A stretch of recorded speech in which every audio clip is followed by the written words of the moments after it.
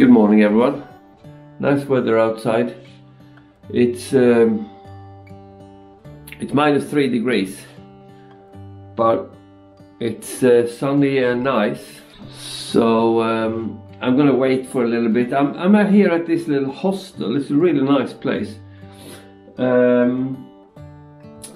This tiny little room in this tiny little hostel, and I'm the only one here. It's 3 floors actually. It's not tiny. It's really big, and it's got 3 buildings. I'll show you a little bit outside, but yeah, yesterday I totally forgot to film or anything. I came here and I was really tired. I'm the only guest in the hostel, so I rearranged a little bit. I'll show you. So here is the sort of common area, and in this corner used to be a TV, and now it's over here because I'm the only one here. I have rearranged the whole thing, so I have I'm watching a series called Future Man. Just made it into my little space. Oh, I'm really hungry, and I don't have anything to eat, so I don't know. I want to wait until it gets a little bit warmer, but also I'm really hungry. I should go and get something to eat. Where is the bloody room key? Here. I'm gonna show you outside. So here's 3 stories going up. And this here.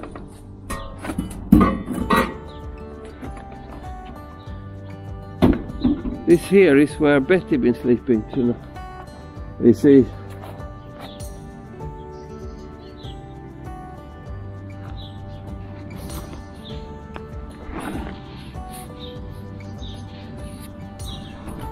Still a little bit cold, but yeah. So it's a cool place. This we're in Hörby, which is, you know, just an hour or so after the border after the bridge to Denmark. So yeah, this place here, I can imagine that it's more bustling in the summertime. Alright, it's still frost on the bike, but we are ready to go. I just need to return the key to the reception.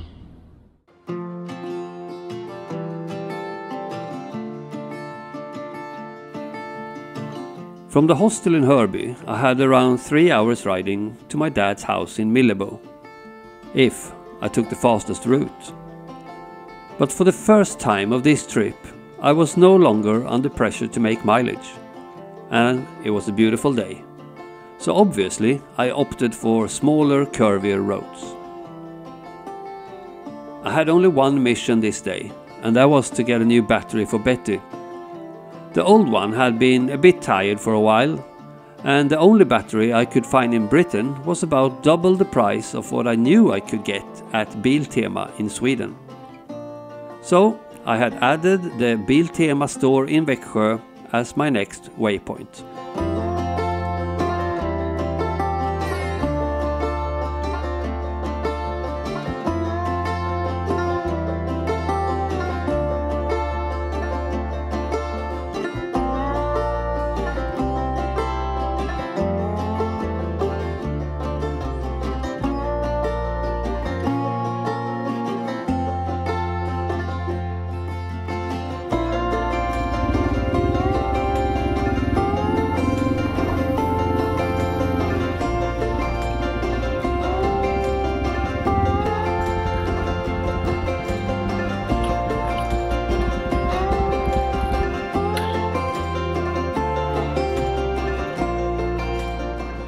So we are here at Biltema and we're going to find a new battery for Betty because she's worth it.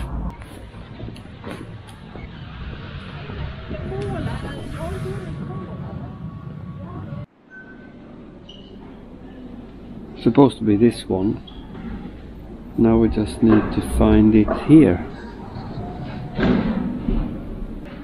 80821.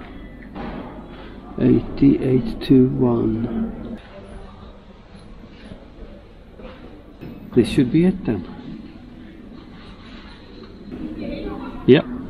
Let's grab one and go.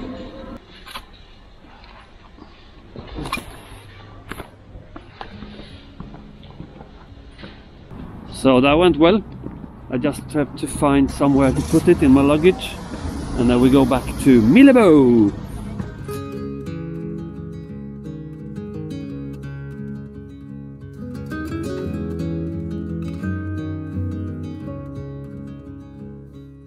From Växjö I continued on the small countryside roads, but I was now climbing in elevation over sea level and I could feel it getting colder.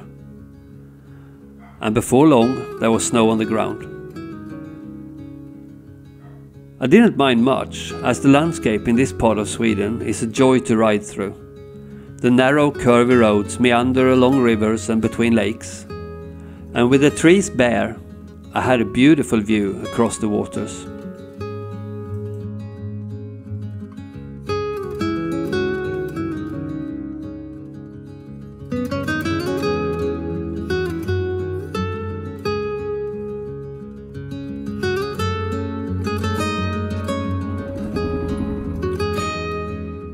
Wow, I've been following this really nice little road here because I went into a place called Åseda and I bought some groceries for tonight and tomorrow, and I just been riding this really nice little road here for a while, and we're gonna continue this road almost all the way up to my dad's house. So this gonna be fun. It's a bit cold, but it's really nice. I don't care. So yeah, come with me.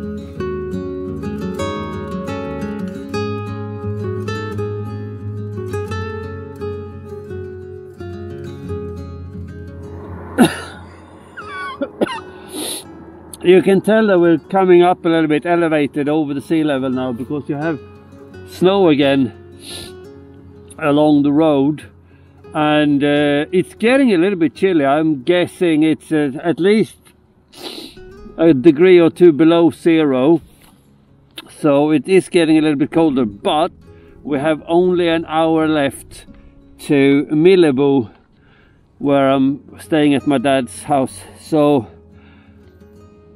I should survive, I think. But yeah, so I also have to charge my camera because it ran out of juice, so I'm having it here on the charger right now. So wish me luck that I'm getting all the way home, all the way to dad's house without freezing to death. I first moved away from Sweden in 1999, mainly because I hated the climate. Some people say there is nothing better than Swedish summer, and to a degree I can agree with that. Those 2 days are amazing, but I could never see how that would make up to the fact that the rest of the year is pretty crap. Now, as I'm getting older, perhaps also less heat resistant, I actually appreciate Sweden more and more. I don't mind the cold as much, and a crisp day like this with vistas like these, yeah, I like it.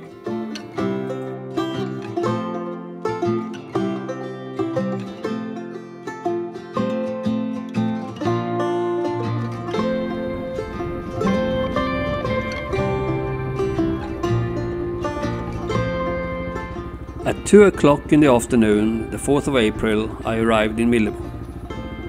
All I could do now was wait for the visa office in Düsseldorf to send me my passport back. How long that would take, I did not yet know.